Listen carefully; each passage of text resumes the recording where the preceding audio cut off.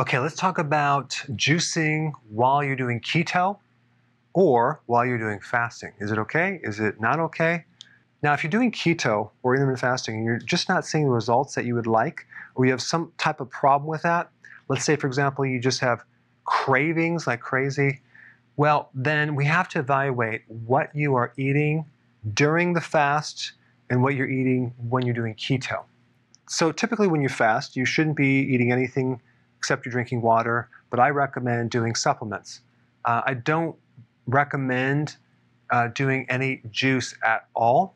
On occasion, if you're doing a prolonged fast, I think it's okay to do the whole vegetable. Let's say you're doing celery or maybe even kale because you're having the fiber, but not necessarily just the juice, because the phytonutrients in these vegetables can actually help enhance the benefit of your intermittent fasting.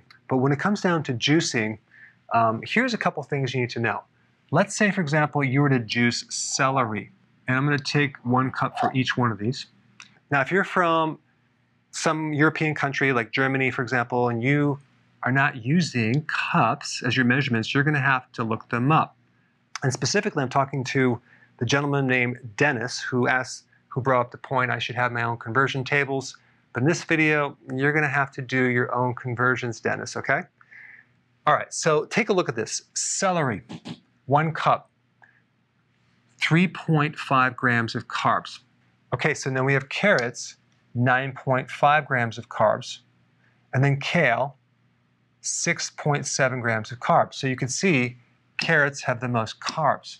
Now, you're not consuming the fiber, so you can't deduct the fiber from the total carbs. Let me explain what I'm talking about.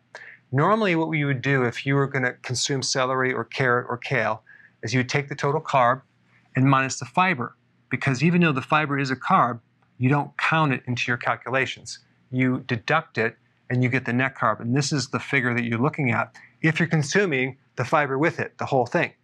But because we're juicing, we don't get to calculate in this fiber part right here. We don't get to minus it. So if we take a look at the celery, which is pretty low, and carrot is pretty high, 9.5 grams of carbs. But realize we're taking a cup of carrots and we're juicing it, which we're going to get a lot less than that cup. Probably just going to get a small amount because we're going to take all the fiber away from it. So, but I'm just using this as a kind of a standard example. So if you're going to juice, you're probably going to get more than 9.5 grams. But the point is that I wanted to show you the difference between these net carbs. If you consume the whole thing, look at that, 1.9 grams, it's pretty low. This is totally fine. Carrot, 6 grams, it's a little too high. And then kale, which is surprising. You would think it would have a lot more fiber. It doesn't. That would give you a 5.4 grams net carb. So the carbs in kale, are not zero. So here's the point that I'm trying to make. I might be confusing people. You don't want to do juicing unless you're doing some type of juice powder concentrate or some type of green juice that doesn't have these other vegetables that are a little too high. Celery juice is a really good one to look at. And you're going to have to look through different vegetables to find which one would give you the least amount of carbs if you're going to do the juice. But I don't recommend doing the juice while you're fasting. But as a part of your meal, I think that would be fine. Unless you do the calculations and it comes down to a very, very small amount, I wouldn't recommend it. You may not get into full ketosis if you're doing it each day. And you may start craving carbs. So anytime someone is doing fasting or keto and they're still craving, I always look at what they're eating when they're fasting and what they're eating when they stop fasting. And we really look at all the potential areas that you might have carbs. And this is a hidden area that could keep you from fully getting the benefits of keto to the point where you're just going to crave, and then what's going to happen is you're going to go off the program, eat carbs, and then start again and do the whole cycle back and forth. So if you wanted to get rid of the cravings and completely do this right, get rid of the juicing, okay? And you can also take Inositol. Inositol is a type of B vitamin, which is a sugar alcohol. Your body makes it, so it's natural. And it has some really interesting effects. It's really good for your blood sugars and addressing insulin resistance.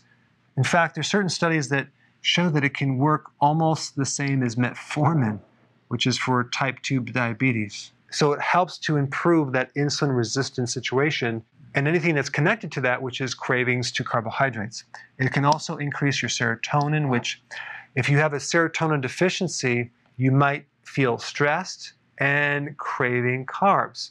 So serotonin as a hormone can help you reduce cravings to carbs. So you could take some of this each day.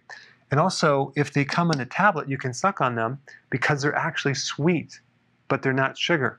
I used to do this in my practice a lot. When someone craved carbs, I would have them take this and then through the day, just suck on them. And it gave them the feeling that they were eating sugar, but they weren't eating sugar. And it really helped them in other ways.